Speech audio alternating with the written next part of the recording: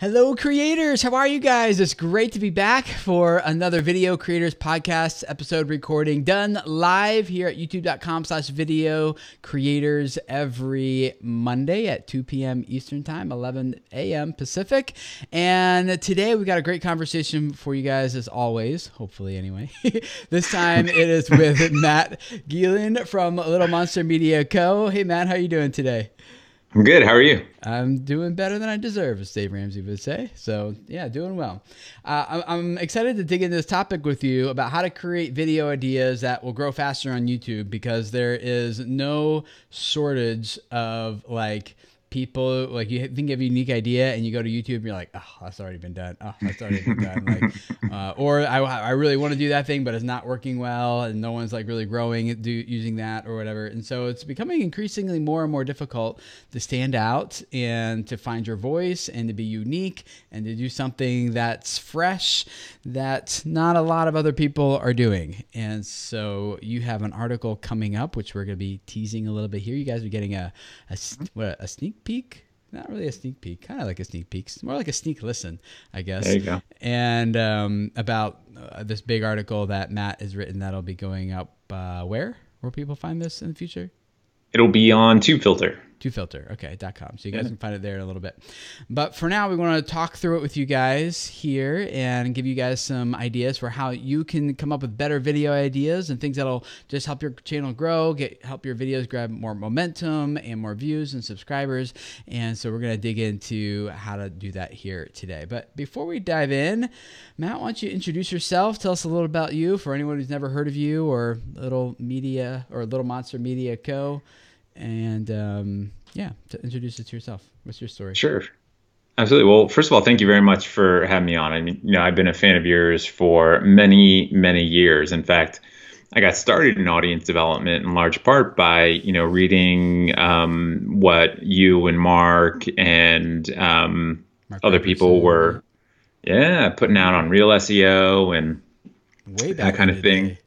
Oh yeah, man. Like 2012, maybe 2000. I started doing all that stuff back in 2011. So by the time I started getting some traction, it was like 2012 or 13. So, 13 is when I started on my own. So, yeah. Anyway, back a long time ago.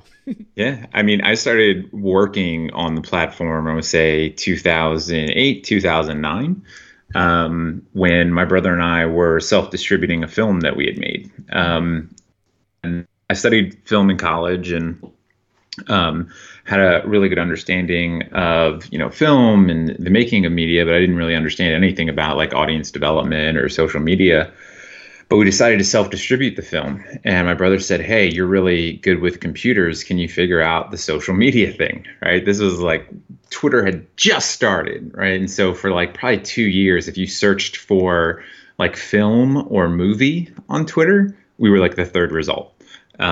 So we were on MySpace, had a huge following. But anyways, the film did really well in no small part because we had this big, massive online following. And so that really made me fall in love with audience development. And, I would, go through all the channels that Next New Networks operated, right? This was Vsauce and Threadbanger and Key of Awesome before it was Key of Awesome. It's been a long time since I've heard Next Networks, actually. I forgot about that. Yeah. Next New Networks was purchased, 2012 maybe? 2011? Long time ago.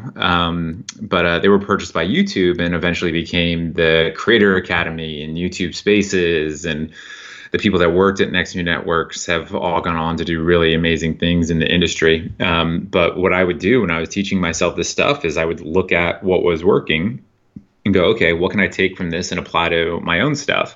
And what don't I need? So, looking at all of that led to a job at a company called Driver Digital. I was employee number one. I left about 3.5 years later, and we had built up the network that we had to about 100 channels, doing around 10 million monthly views, all in the mom and kid space, which was about 2 years too early. Hmm. If you kind of pay attention to the broader industry trends, about 2 years later, these kids' channels just started like cranking out hundreds of millions of views and that kind of thing. But I left Driver Digital and went to Frederator Networks. And at Frederator, Fred Seibert was the one of the founders of Next New Network. So he was really big into audience development and making sure that everything we were doing from a programming perspective was optimized and that sort of thing. And we wanted to expand beyond animation, and so part of that branding effort was to write research papers and publish them on TubeFilter. And so I wrote things like the definitive guide to thumbnails and how you can make BuzzFeed style content, and WTF is watch time. And then right when I left Frederator, I released Reverse Engineering the YouTube Algorithm, which is a much more grandiose title than what that paper was. But essentially what that paper was a breakdown of the data and analytics that we use to grow the channel Frederator YouTube channel into a 1 million sub channel in the span of about 13 months. And it focused on things like average view duration and how frequently we posted content and how long the content was and Even how the thumbnails, if content I remember performed. correct, right? Wasn't there like colors and thumbnails, or was that a different post? I think that was a definitive guide to thumbnails, Oh, okay. which was one of the first posts. Back then it But was yellow, if I remember correctly. That was the key color to use with a yellow sunburst is background, right? sunburst, the sunburst and the pinwheel, man. They'll Yeah. come back, right? Look, It's that would be it's a whole other fascinating. conversation to have actually about how thumbnails go through trends and what works and doesn't work on YouTube. That I remember like Shane Dawson way back in the day. It was always a cutout with a fluorescent hot pink background. But I digress. Anyway, yeah. So you're writing all these papers, and then you started Little Monster Media Co. And what do you guys do now? Yeah. So we work with brands to help them build YouTube audiences, and we do that kind of in a variety of ways. One of the main ways we do it is just through like consulting, where we take a look at their analytics, we talk them through their analytics, we talk about what they're doing right, what they could improve on, what the data is telling us about their programming. And then for some of our clients, we do production as well, which is kind of where a lot of this taxonomy of digital video came from, because at Frederator, which I was at Frederator for about 3.5 years, we spent a lot of time being like, okay, what should we make for our YouTube channels that we programmed? Because we programmed probably, I think, 4 or 5 channels at the time, one in animation, one in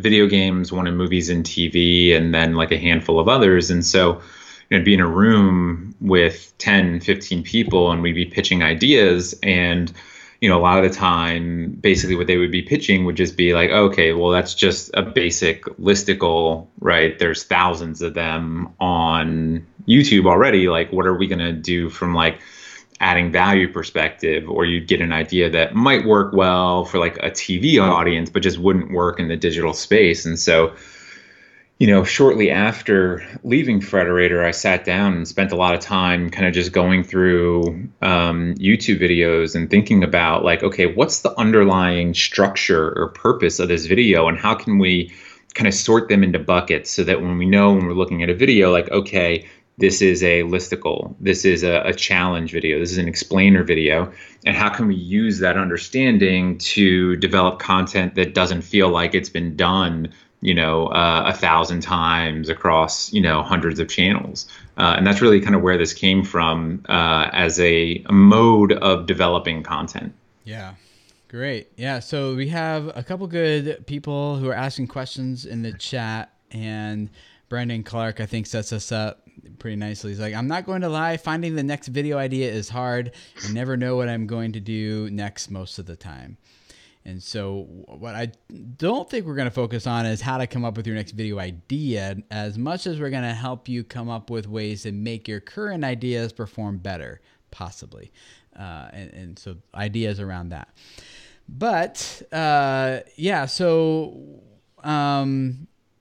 you guys who have questions in the chat, I see a bunch of them a bunch of them already. Laura's in the chat, and she'll be taking your questions and putting them in front of Matt and I. So Matt's going to walk us through this taxonomy of digital video, and we're going to spend some time kind of diving into this. But we do want to have time to answer your questions here at the end. So make sure that you're asking those, and as they come up, and Laura will get them for you, for us, and we'll dive into those here in a little bit. But so tell us about, you title this article the taxonomy of digital video, and it's a really long paper that you've written about.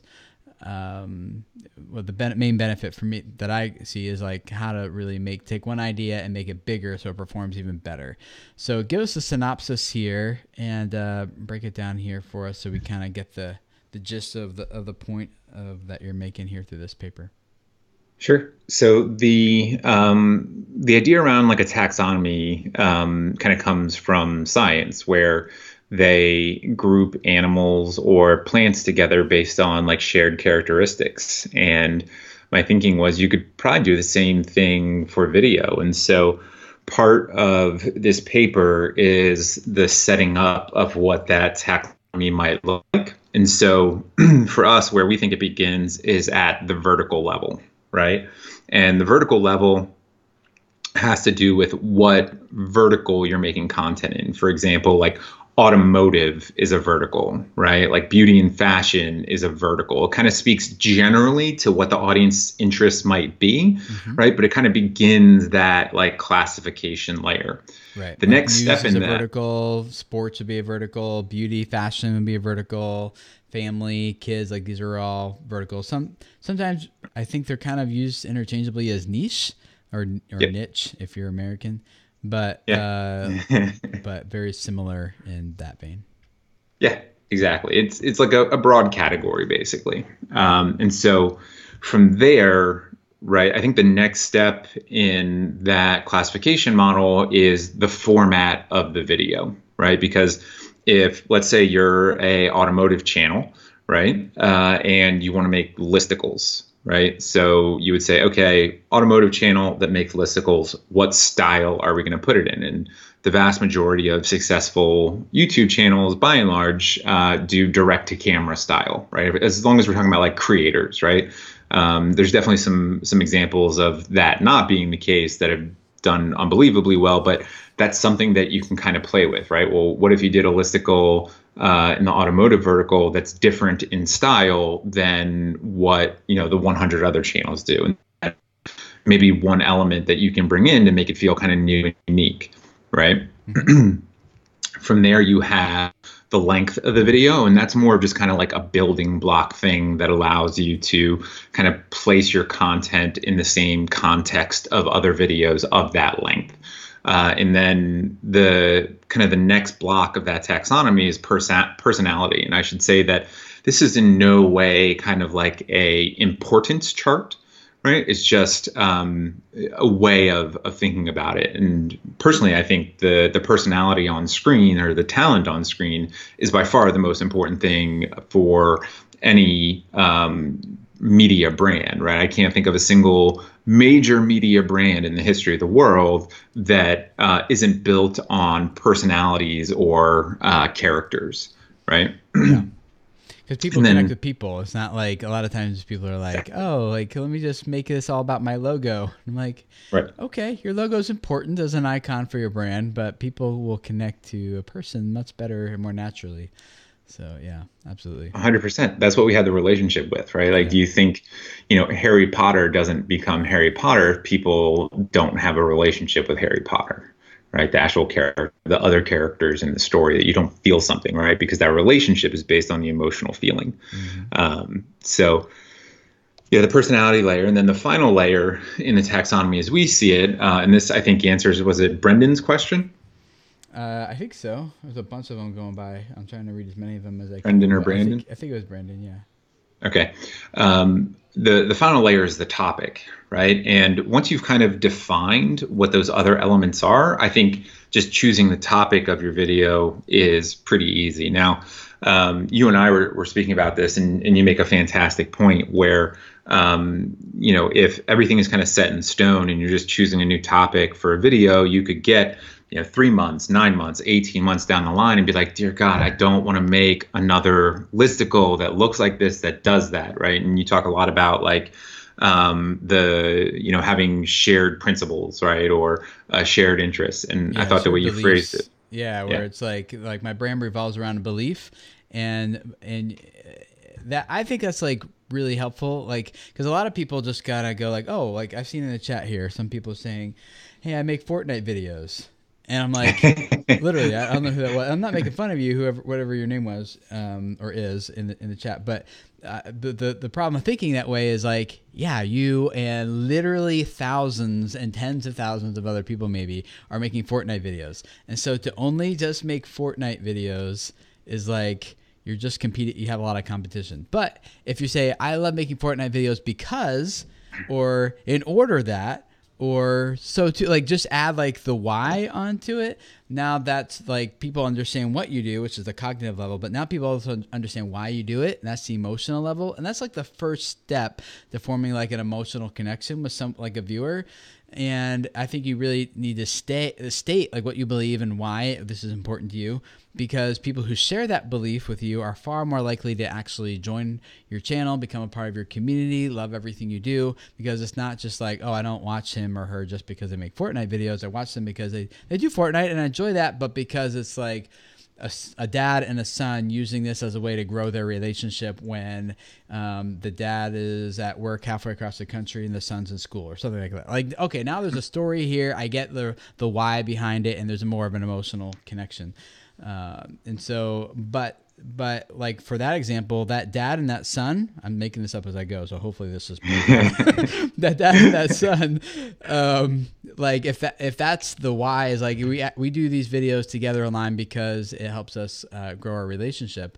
And then if that's why you're subscribing for it, then they have a tremendous flexibility to switch from Fortnite to a different game, because it really wasn't about the Fortnite thing, right? It was actually about the relationship. Or they could actually maybe get together one day and do a vlog, and people will love it, right? Because they have done a good job at establishing for the viewer, this is what the value of our channel is. This is what we're all about, and the why is what's going to form that emotional connection.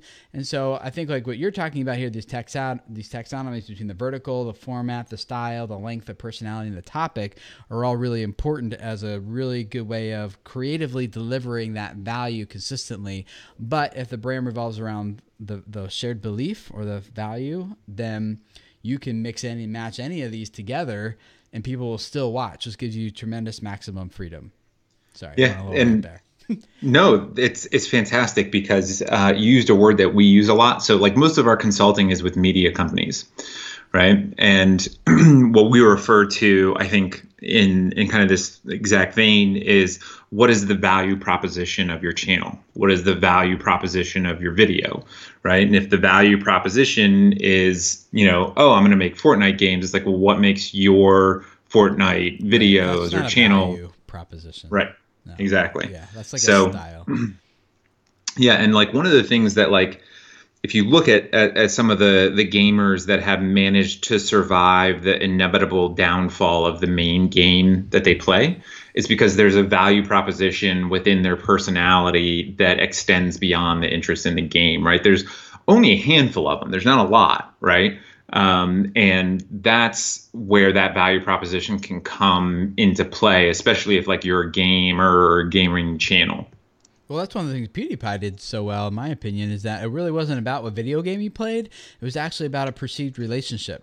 It was the way people felt when they were watching him play. He did a good job making people feel like I'm hanging out with my best friend right now, and we're both doing something we enjoy, and it happens to be games. But so he gets people into his brand with the game, which is what they're familiar with. But then they stay because the actual value is a perceived relationship, one of many. But that's that's ultimately, I think, like a lot of these entertainment brands and creators are actually doing is building a perceived relationship, and that relational value can be really, really strong and really powerful when you do it well.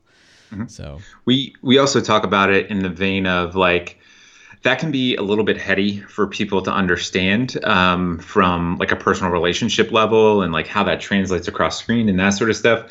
Sometimes we use the example of like, if you're really big into Law and Order, right? Law and Order is a procedural TV show where in every single episode, basically, something happens and they got to go solve the crime, and like you can like the characters, whatever is fine. Like you turn it on because you know you're going to get this kind of like dramatic crime drama. There's going to be some kind of like main arc between the characters, and it's fine. But like that's what you're expected to get. If you turn it on and it's a musical comedy, all of a sudden, right, the value proposition of why you're there, the emotional response that you're going to get out of is completely different. Right. My old boss used to say, be dependable, but not predictable. Right. And that's kind of like one of the ways of thinking about this same concept from what value you're providing to the audience. Right. But even in like a show like that, like, for example, one of my favorite series is, I'm going to date myself a little bit here, is Lost. Remember the Lost series? I love Lost until the last season, but yeah. Yeah. Okay. So I love Lost as well. But even a show as great as that only lasted 7 seasons, right? Like, because they kind of stretched that story as far as it was going to go, and to your point, right? And then it just kind of ended on a, it was like, it was okay, but I don't know how many episodes that was, like 100 something. But now we have like creators who do thousands of videos that are exactly the same, and they start wondering why the audience is getting bored. Well, the audience starts leaving. Even Hollywood and all its production value and storytelling abilities, with the exception of a few, like maybe The Simpsons would be an exception. Like there's always exceptions, like go on for decades, but most of the time, even television doesn't get further than a few hundred episodes before they're like, okay, we're cutting that show and adding something else. And so I think that's why it's even important for creators to think that way too. Like I could be having something that's like really awesome, but before it starts plateauing and dying, like you need to have that next thing there going. And that's why the value propositions, like that's always the same. But what you do with these verticals, formats, styles, lengths, personalities, topics, things like that can all be mix and match. So why don't you share a little bit about that with us? Some ideas of how we can use these. How many are there? 6 different parts of this? 8? Okay. I'm not looking at the right page then. Of these things. How can we use them? And then I want to dive into some questions here, but give us some ideas and examples of how we could use all of this to kind of come up with new ideas that could perform better for our content. Yeah, so the main idea is that anyone can kind of make a base format, and we get that. We get what they are kind of intuitively if you've spent time on the platform, right? It's a listicle, an explainer video, a commentary video, an interview, a music video, challenges, reaction, and narrative. And you can read the paper that's coming out next week on Tube Filter to kind of dive into them a bit further. But the basic conceit of it is that the people that really stand out on YouTube, the people that when you watch their stuff, you're like, man, I've never seen anything like this. What they do is they take elements from various formats and kind of blend them together to make something that feels super fresh and super new. That's the basic concept. And so we try to go through and break down the formats to some of the main elements of those formats, the common things that you'll see across them, and be like, okay, how can we do something within this vertical, right, that doesn't feel like it's been done to death? So in gaming, right, something that's been definitely done to death is the commentary video or the reaction video. Right. I would say most Let's Plays are a type of commentary video where the person's kind of playing along, and, you could say that there's some reaction in there where they're reacting to what's happening, but oftentimes they're just kind of talking through it.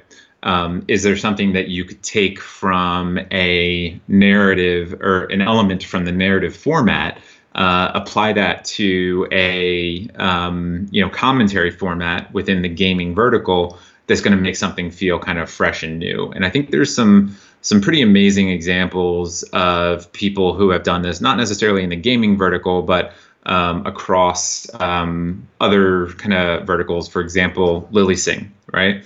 Now, most of the stuff she does these days is just a straight sketch, But every now and then she'll go back into, I think, the type of video that made her kind of stand out in a big way. Now, I'm not trying to take anything away from her talent or her comedic ability. She's a brilliant creator in creative. So what I'm just trying to do is look at the type of content she's making that allows some of that to flourish. So what she would do is do a commentary video, direct to camera, which we would say is a vlog, right? The type of video that marries that format to that style is basically a vlog. And you might say, okay, well, a vlog also has to, discuss topics that are of personal interest and other things. But like for us, all that matters is that it's a commentary type of video, direct to camera, right? And so she starts off in that commentary format and then cuts to a sketch,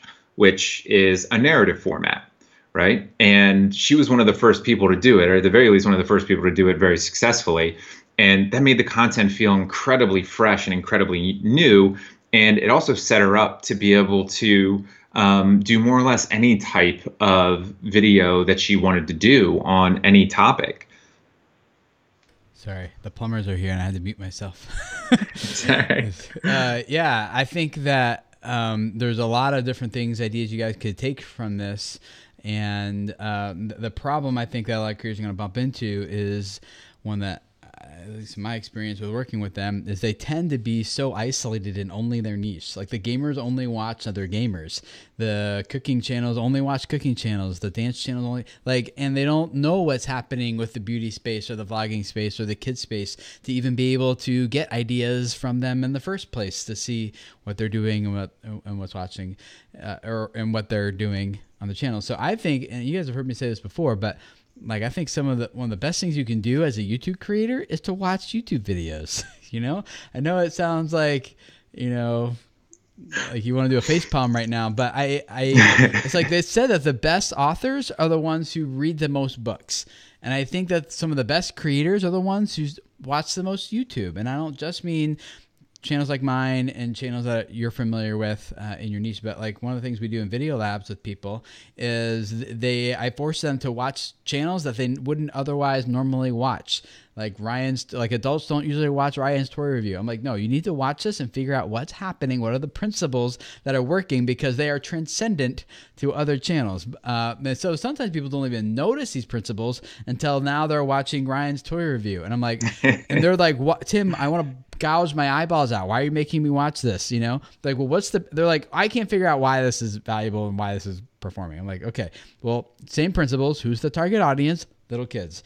And what's the story? It's about a character who wants something, overcomes conflict to get it, and is transformed by the process, right? That's this very act 1, 2, 3 of a 3-act structure of that we all love. Okay. There's a kid who wants something in a box. The box presents a challenge to him. He wants to open it, and he is transformed when he finally gets that toy out, right? It's the same principles that apply to everything else, but we just miss it when we just kind of become so tunnel visioned in our own vertical, own niche and things. So you guys do need to watch a lot of YouTube. And if you haven't watched a dance channel before, watch dance videos. If you haven't watched cooking videos, watch that. If you haven't if you haven't watched vlogs or games, go watch it. You don't have to watch it forever, but just watch some for the educational value and pay attention to what's working here, what's not working here. Yeah, you're not watching it for entertainment. You're watching it to study it. Yeah, right? Sometimes you're and you got to think the opposite of entertainment. You're like, do I have to keep watching this, Tim? Like in video labs, I'm like, yes, you have to keep watching this because there's some good stuff in here. And they're like, oh. So yeah, so you guys need to branch out and start. So you have ideas of how do you combine challenges with reactions, and music videos with reactions, and list that goes with explainers. I'm just going through your paper here. Commentary with narrative. What else do you have here? It's just how do you put all these different types of genres together in a way that could be something new and something fresh and unique. And the only way you're going to get those ideas is by maybe reading the paper when it comes out, but also by just watching a ton of YouTube and seeing what other people are doing. So yeah, I think the paper is a good starting point for a lot of people to give them a framework in which to think. right? That's really all we're trying to do with this paper, like from like a tactical point of view, is be like, okay, here's a way to think about YouTube content that you can apply to making your own videos. Yeah, absolutely. Let's dive into some of your questions here, guys. So thank you for the super chat. Smart drive test. Really appreciate that. It says, turned over 90,000 subs yesterday. Thank you, Tim, for your help and suggestions to my channel. Looking forward to getting to know your stuff, Matt. So congratulations, man. 90K. That's awesome. Love it.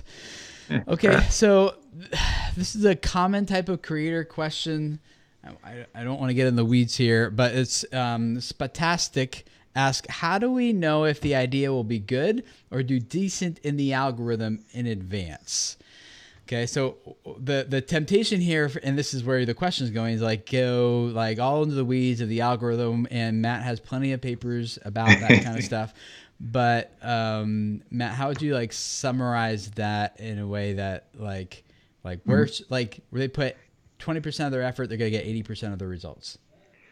Yeah, well, what I would say is that the algorithm doesn't know what format your video is in, and I don't think it cares one way or another. The idea behind, okay, we know these formats work, is that it's going to be understandable to an audience, right? Like in film school, we looked at stuff like I think it was like Dogma 54 films or whatever, and there was this very certain set of rules for Dogma films. And we looked at Salvador Dali's first film that was like a God, what was he wasn't an impressionist, he was an abstract painter, whatever. It was kind of crazy, but like the basic idea is that what these formats allow you to do is to make something that's going to be understandable to an audience, but not feel tired and done, right? Like there were a bunch of,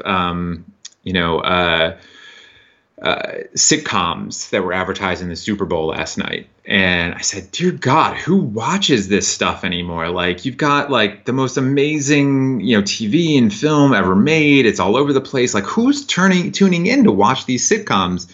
And my brother turned to me and it was like millions and millions of people, right? It was just one of these reminders of like, it's something that is just so easily understandable to so many millions of people that it's comforting. It's fine for them to watch, right? It's not anything that's going to challenge them, but it's familiar, right? And the idea is that if you can make formats that feel familiar but aren't like on the nose, here's the top 100 facts about XYZ, right? Like that's so on the nose listicle that people are gonna be like, yeah, I've seen this before. I don't need it. But if you're able to kind of bury that listicle in the same way that like Dude Perfect is a listicle. Right? It's a bunch of other things too, but it's a listicle, right? Like what's the difference between ping pong trick shots and 45 ping pong trick shots? The difference is about, I think, 40 million views of video in no small part. I mean, what they do is amazing, right? But like it's a listicle, right? And so like the idea is that when people watch it and they click on it and they watch it, they're enthralled by it and it feels fresh and it feels new and unique, so they continue to watch the video throughout, right? And if you want to like talk about algorithm and that kind of stuff, like the basic idea is that what this does is it helps extend your watch time by making something, or your average view duration of a video, by making something that feels fresh and new and unique. Yeah. I think the part about the question is like, how do I know if the idea will be good in advance? And I think the way you learn that in advance is just by doing it over and over. Like there's no shortcut, like guys, like you got to make 100 videos, 200, 300, maybe like whatever it takes, and careful evaluation of the data, right? So it's not just like you're repeating the same mistakes 100 times. That won't get you anywhere. But it's like you make a video and then you analyze your audience retention graphs and you analyze the click-through rates of your thumbnails and the titles that gain traction and how you're connecting the title and thumbnail to the opening seconds or not on purpose, right? Whatever, of your video, so that you're learning how does my content, which is hopefully unique from anyone else's out there, what does it take to make this content perform well? And it looks on the outside like it's just a lot of fun and games by hanging out and doing, literal maybe just games. But what you don't see behind the scenes of a lot of these successful creators is how much they're just actually rinsing and repeating and learning each time and then iterating as they go. So eventually you get to the point you're like, I know this is going to work. Because for me, every time I do a video about how to get more views, money, and subscribers, people click and watch, right? Yeah. Well, I'm a little tired of doing that, so I'm going a little bit different direction, as we've talked about here before. But that's you just start to know how what they want to do it. I can give you an example from the Little Monster channel I just launched. I think we have 4 videos up. 3 of them are cut downs of 1 hour channel strategy consulting sessions, right? And I think I did one at an hour, one is 45 minutes, and one is 30 minutes. And I'm not going to do those anymore because looking at the data, it's clear to me sitting through a 30 to 45 minute video talking about in-depth analytics and YouTube strategies just isn't going to be super exciting to a large number of creators and people I want to help, even if there's a ton of valuable information. I could have given you that shortcut. I did that a while back. I could have told you that. Although your channel is different than mine, so it might have, it was probably still worth the experiment. Yeah. But yeah, well, we're still gonna do those because I think people love looking at the analytics. But what I'm gonna do is turn that into a 10 or 15 minute video of me just going through their analytics and talking about what I'm seeing. I think it's gonna be far more palatable and interesting to people. Yep. Cool. Thank you for the super chat. Blackstone Intelligence Network says, I've quietly watched your videos on and off for 5 years. I like getting helpful tips from someone with good family values. I'm up to 213K subs. Thanks. You're welcome. Congratulations, man, on the success. And I'm glad you've been able to pull that off. 213,000 is no small feat. So congratulations to you, man. Afshin Vlogs. If your YouTube channel is, let's say, in the people category, if any of our other videos are in a different category, can we add that video to in other category? Is that bad for the channel? So I think what they're asking is it okay to switch verticals? And is it okay to try new things? Is that going to be bad for our channel? Oh, I think he's the way you phrase his question is better, but I think he was specifically talking about the designation in YouTube where it's film and animation, people in actual category setting. Yeah. Yeah. Generally speaking, I don't think the category matters at all and hasn't for 7 years or so. Yeah. It's actually, they keep pushing it back. They went from prominent, under tags, and now it's under advanced, and I'm just waiting for it to disappear completely. But so if that's your question, no, it doesn't make any difference. If my question is I think you have to experiment and try new things, keep your content fresh, or your channel will eventually die. Maybe not right away, but I think you got to keep it interesting for yourself as a creator and for your audience. Girls, go ahead. So I just wanted to touch on that for a second. Generally speaking, it was. Do you follow Benji Travis and Sean Cannell? Yep. Mm-hmm. Yeah, Cannell. Sorry about that. So I actually just read their book, and one of the great things about reading this sort of stuff is that it kind of refreshes stuff in your memory, and you're like, yeah, of course, and you're I actually went and changed stuff on my YouTube channel as a result of reading the book because I was like, yeah, come on, of course you know that, great reminder, that sort of stuff. There's a lot of good stuff in there, but they talk a lot about creating a community. Right. And if you've created a community around a shared common interest, right, broadly, if you go from being an automotive channel to a beauty vlogging channel, right, you're going to lose a lot of fans and that sort of stuff if you're talking about a different shared common interest. But I think if you have that same kind of shared common interest and that is one of the through lines within your audience, then you're going to be perfectly fine. But I would be very careful not to, on the same channel, if I have a channel that just talks about anime, I'm not going to go on that channel and talk about, a heavy romantic drama. Right. It's got the value proposition has to always stay the same, but the style and the format in which you deliver the value can change. So, for example, I'm used to doing these just sit down teaching videos. But the value proposition about teaching you guys to master YouTube so you can spread a message that reaches people and changes their lives. So I actually have a whole narrative series coming up called Creator Stories that I'm putting a lot of work into. I've actually been working on it for about 9 months now. And that'll be more of like a short film type of like reality show type of feel.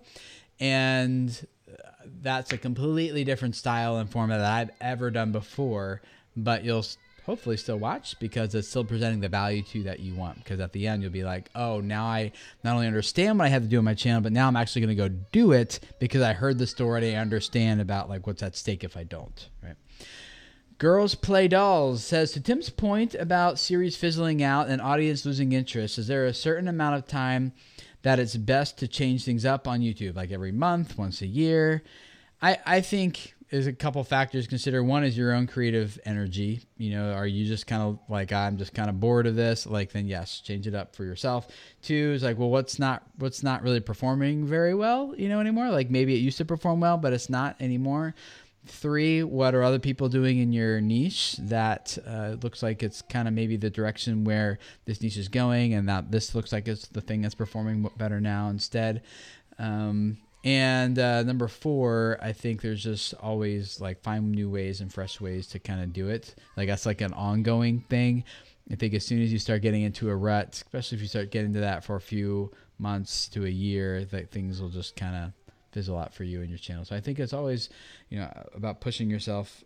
When I think of some of the creators now, or that used to be huge and no longer are, some of them are losing hundreds of subscribers, thousands of subscribers a day, even though they were at 3, 4, 5, 6 million subscribers back when, you know, back just a few years ago. I look at their content, I'm like, I feel like I'm still watching the same video that I watched back in 2008 or 2011 or whatever. Like nothing's changed. It's still the exact same thing. And I think you know, after a few years, you definitely got to change it up. But I think maybe developing an expectation on your channel that the value is always going to be delivered, but whether it's going to be a overtime video where it's like a sit down show on Do Perfect, or it's going to be a trick shot video, I don't really care because the value is the same, even though the format is changed, and Do Perfect's always kind of coming up with new formats and new ideas and experimenting with them. So I'm kind of ranting right now, but that's hopefully that helps on that one. And let's wrap up with this last one. The Bard, when trying new content, how long should you try it before deciding if it works on a channel or not? It's a good one. Matt, I have an idea, but I'll let you go first. So generally speaking, we like to do at least a minimum of 3 to 10. It's all about like reading the data, and it's all relative to the size of your audience and the potential for it, and how much you like doing it versus how underperforming against your other content it is. It's kind of hard to say out of context, but I would say somewhere in the range of like 3 to 10. And if the slope is downward, then it's got to either go on its own channel or just stop being done. If the slope is upward, then you might want to keep hammering away at it. I do something very similar. I'll do around 8 to 10. Because if you just do it once or twice or even 3 times, it's like it's hard to evaluate because your audience isn't used to it yet. It's something new for them.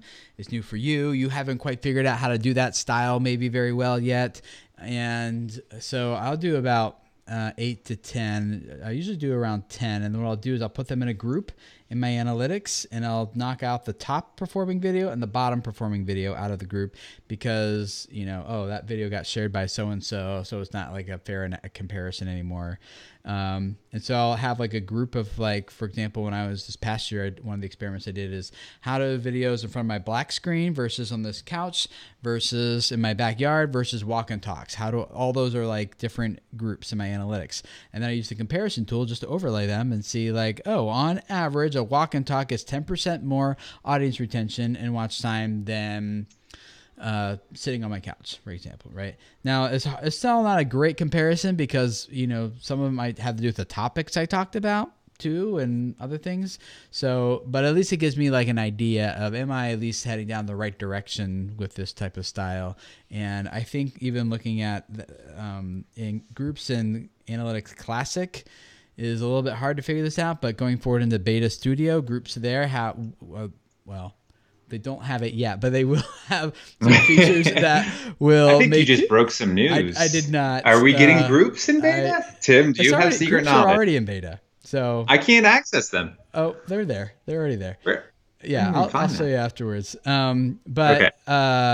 Yes, you can always create groups in beta, but the part that's not coming, I saw this on Creator Studio, so this is not an NDA thing, Okay. or not Creator Studio, Creator Insider, that channel, is that then they'll be able to compare and be like, okay, here's these two groups, and here's how this videos performed in the first 48 hours in this group versus that group. So you'll be able to do a better comparison of like not just overall what happened, but like more of like these videos performed like this in the first 24 or 48 hours, these like this, and you'll be able to break it down so you can kind of like see a little bit better how one video gained traction over what period of time versus another. So that part I have not seen yet, but I am definitely excited and looking forward to that one. So that's awesome. Great. Cool. Well, Matt, if people want to find out more about you and what you do, where would they go? They can go to our YouTube channel that we just launched. It's a string of letters and numbers, but if you search for Little Monster Media Co. or me, it should come up. Sweet. Or they can follow me on Twitter at Matt Gielen or littlemonstermediaco.com. Cool. Sweet, guys. And appreciate you hanging out with us, Matt, and the rest of you guys. Thank you for having me. I don't have another live stream scheduled. You guys who are in the I used to call them the podience, but people stop. People, yeah, that's their reaction. They kind of do an eye roll, and some people love it. Like some people are like, it's such a good term of endearment, and other people are like, cut that out. That's unprofessional and it's somewhat insulting. It sounds like you're saying potty, but you guys will keep getting new episodes every Tuesday. So nothing's changing for you guys. But in terms of doing a test and having to change our content based on what we find in the analytics, I found in my channel anyway, this isn't true for everyone's channel, by the way, just for what I found in mine, is that the goal that I'm trying to accomplish with these live streams isn't necessarily being reached. And so I might continue to do them here, but if so, they will just become unlisted afterwards and not go to subscribers, and it'll just be something for us here to enjoy privately in a live stream. And then afterwards, you guys don't get access to the replay unless you listen to the podcast later. So still have to make a decision about that, but just, as of right now, there's not one scheduled for next week, but we will be in touch, and you'll find out if something happens next week or not, as I do. So how's that for a setup? Perfect. Oh, great. Well, thanks for hanging out, guys. Check out Matt, and we will catch up with you guys on the podcast again next week. And if you're not subscribed to the podcast or you're hearing the live stream, you can check it out on iTunes, SoundCloud, Stitcher, Google Play, Spotify, wherever you listen to the podcast, we're there, and subscribe to our podcast there, and we will continue to hang out with you guys every Tuesday then. And then you can listen on double speed and not real time and get it in half the speed, half the time, which is what I do. So thanks for hanging out, and we'll catch you guys later. Bye.